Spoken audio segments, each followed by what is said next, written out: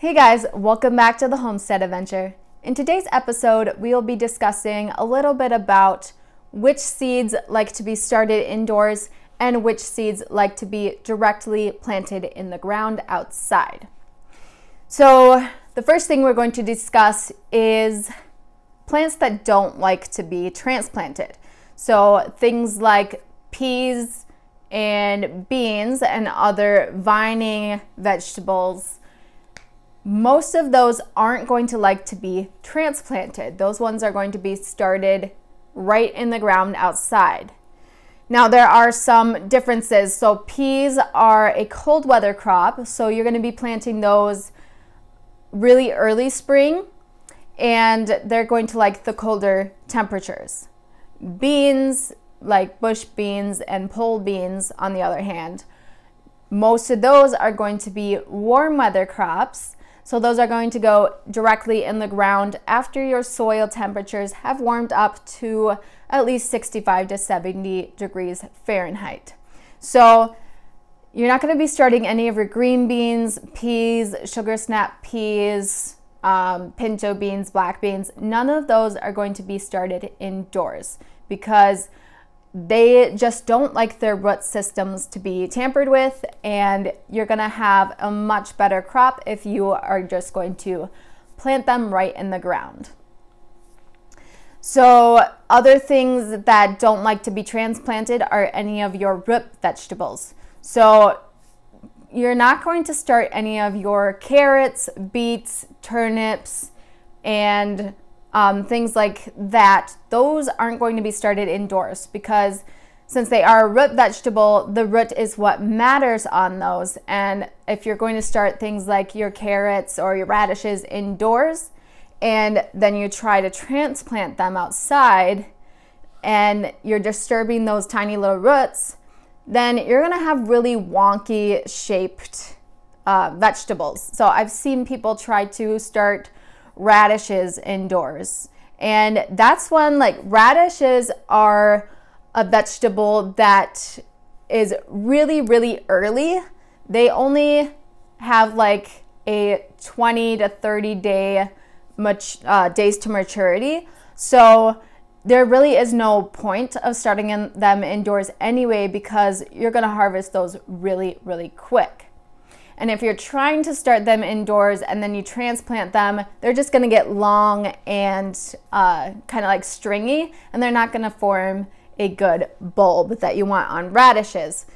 So any of your root vegetables, do not start those indoors. I see a lot of people trying to plant carrots indoors, start those indoors.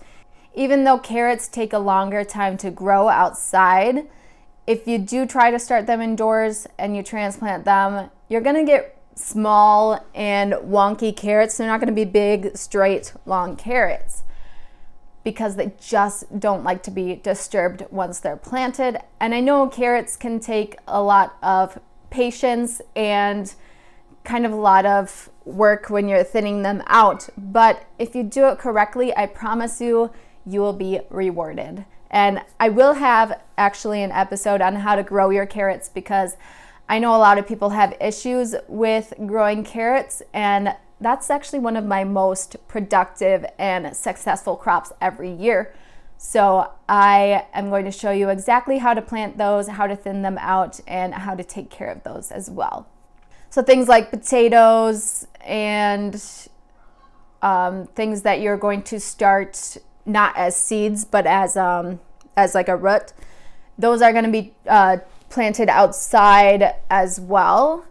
So those you don't need to start indoors. So any of your root vegetables, anything that grows below the ground, don't plant those in, don't start those seeds inside. Things like onions, however, onions have a long growing season, and a lot of people will start them at starts or plant the little bulbs. But for me, the best way that I've been able to grow onions is actually from seed. And I do start those indoors very early because if you're starting onions from seeds, it can take quite some time. So that's something that actually forms like a bulb that you will want to start indoors if you're starting from seed. especially if you have a short growing season like I do here in zone 5. So I start like all my onion seeds in like a big tray all together and just have them like really close to each other until they're ready to put outside when the soil temperatures have warmed up. If you are planting corn, corn is another one that does not like to be transplanted. Corn and popcorn, any variety of corn, you're going to start those right outside. Those are also a warm weather crop, so you're going to plant those when your soil temperature has reached 65 to 70 degrees Fahrenheit. So don't be starting your corn seeds indoors. One good thing about directly planting your seeds outside instead of indoors is it actually gives you a lot more space for those seeds that do need to be started early and started indoors. So I actually like when I have a lot of stuff that I have to direct seed, and that just saves a lot more room for the indoor starts. So let's talk about some plants that take a long time to get started. That will be your tomatoes, your peppers, and most of your herbs. So those ones you're going to start very early inside, especially if you have a short growing season like I do. So I'm not actually sure about this if you live like in the south or somewhere really hot. I know some places have a lot longer growing season and you might be able to start them outside, but here I start them very, very early. Like I said, I live in Wisconsin, so I only have a couple of months until I have to harvest. My winters have been later, like they've been coming later and later, so I've been planting later, and usually I'm not going to put my transplants out that early, but I will start some of my seeds pretty early outside. So last year when I started my broccoli indoors and I wanted a spring crop, I did plant those a little too early outside and they died because it was too cold. So some things, they just have to be timed right. And remember, when you're planting, you're going to divide your crops into cool weather and warm weather crops, and that'll tell you when you need to plant them. So cool weather crops, you can actually get 2 separate harvests. You can do a spring harvest and a fall harvest.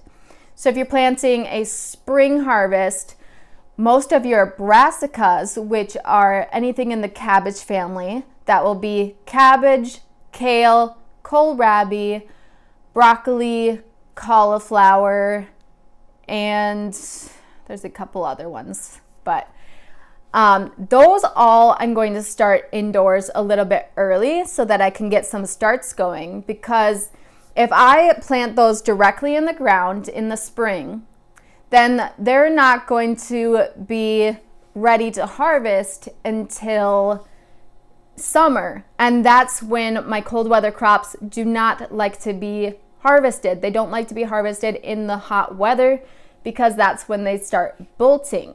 So bolting is when your vegetables will stop producing an actual vegetable and they'll start sending out flowers and seeds. So that's why I start my spring crops, my cool weather spring crops, indoors, because most of them are going to have a little bit longer growing season and they don't like to be in the hot weather. So there are some cold weather crops that are going to go straight in the ground, but most of my brassicas I am going to start indoors because they do just take a little bit longer. Things like celery. Celery is pretty hard to start as seeds, so I have tried that in the past and I'm going to try again this year to start them indoors, and I will transplant those later. Celery's another cool weather crop.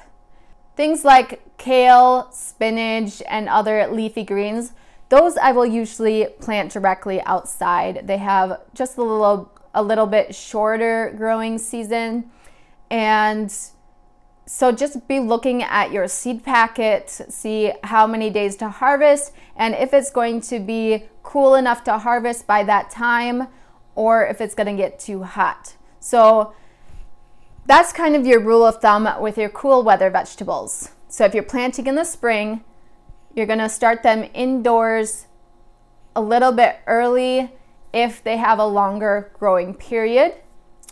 And you're not going to start any of your root vegetables indoors. So even though carrots and beets and things like that are cold weather crops, you are going to directly seed those outside. Usually here in Wisconsin, we don't plant our warm weather crops until Memorial Day weekend. So we plant like very end of May, beginning of June. But some of my cool weather crops can go in a little bit earlier. So probably 2 to 4 weeks earlier than my warm weather crops. That's when I'm going to put my cold weather crops in. But you really need to learn when your last frost date is, and that's when you are going to be looking at your seed packet. If it's something like it says that it's 55 to 60 days to harvest, so you're going to be looking at your last frost date, and that's when you're going to be planting.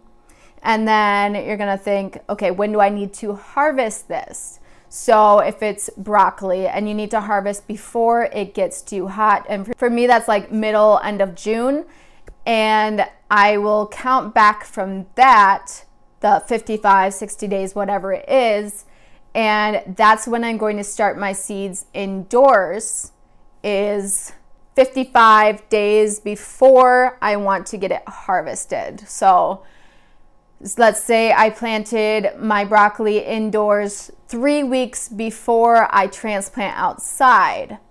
So I take my little seed start, I plant it outside after hardening it off, and it'll be growing in that cool weather, and then it will be ready to harvest before it gets too hot. So that is why we start our cool weather crops indoors for the spring. For fall harvests, if you want to do a second fall harvest for your cold weather crops, you can plant most of them outside in midsummer. But if your summer is very, very hot and you don't want to be starting those seeds yet because it's too hot, you can start your seeds indoors for a fall crop as well and transplant them when it starts getting a little cooler. Otherwise, just throw those right in the ground and you will be able to harvest in the fall. Normally, a lot of your cold weather crops are going to do better in the spring, but there are some that prefer a fall harvest, like Brussels sprouts. They are better harvested in the fall.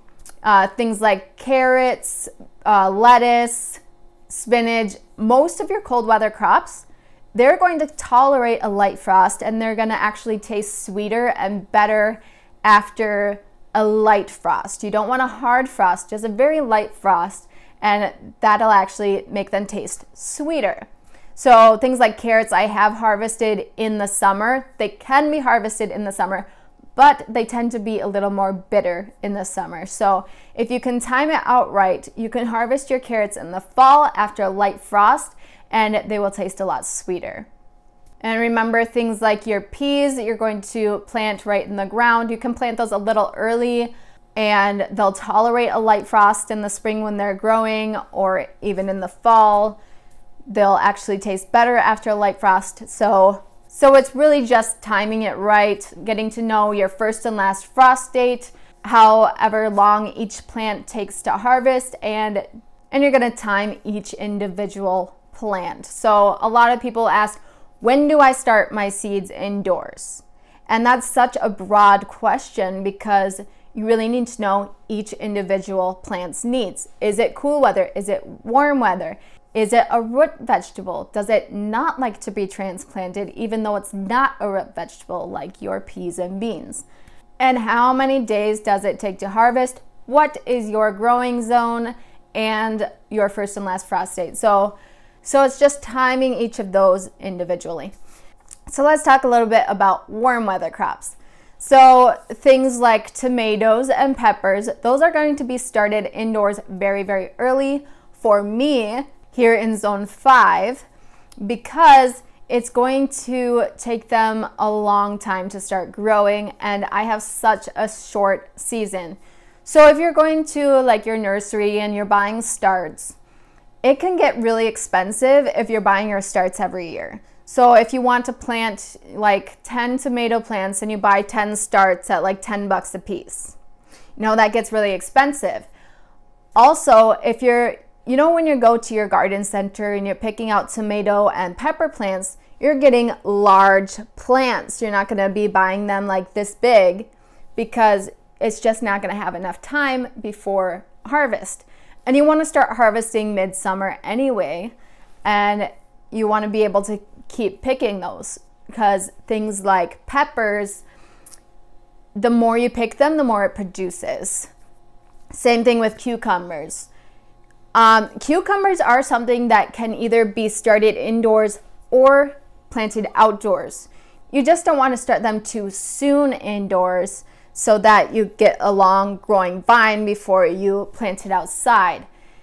It just helps to start them maybe like 2 weeks before transplanting them if you just want a longer time to be able to pick those, if you want a longer growing season.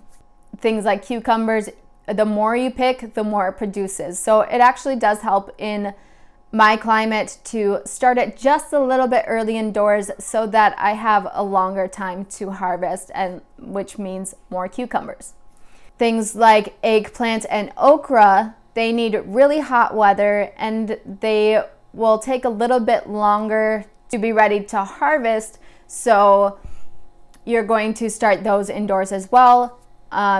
Like I said, I don't know about the southern states or really warm areas if you need to start those indoors or not, but for colder climates, make sure that you're starting your warm weather crops indoors if needed. So the reason for starting them indoors, if it takes like 120 days for your plant to be ready to harvest, I don't have that much time. I don't have that long of growing season. So if it gets too cold before I can harvest my crop, then I pretty much just lost that crop.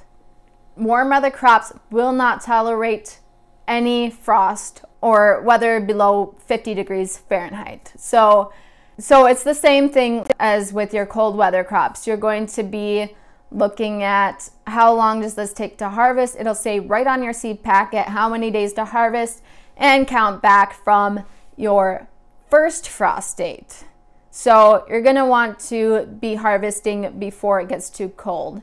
And like I said, things with tomatoes and peppers, you actually want to be starting to harvest those like midsummer so that you keep getting more throughout the summer instead of trying to harvest all right at the end of the season. And you're just not going to get as much as you would if you started them earlier. Things like melons, I have started those indoors as well. But again, they're a vining vegetable, vining fruit. So you don't want to start them too early and then they're just going to start, you know, shooting out vines everywhere. Just a couple weeks early just to help get that started. And you can also start them in the ground. I've done both, but I feel like when I do melons, just a couple weeks early really helps those. So there aren't a lot of root vegetables that you plant in the summer, at least not here in Wisconsin. So you don't really have to worry about those for your warm weather crops, other than, you know, your potatoes, if you want to do sweet potatoes, stuff like that. But just a good rule of thumb, all root vegetables are directly planted outdoors. Tomatoes, peppers, eggplant, stuff like that, you're going to want to start those indoors because they have a longer growing period.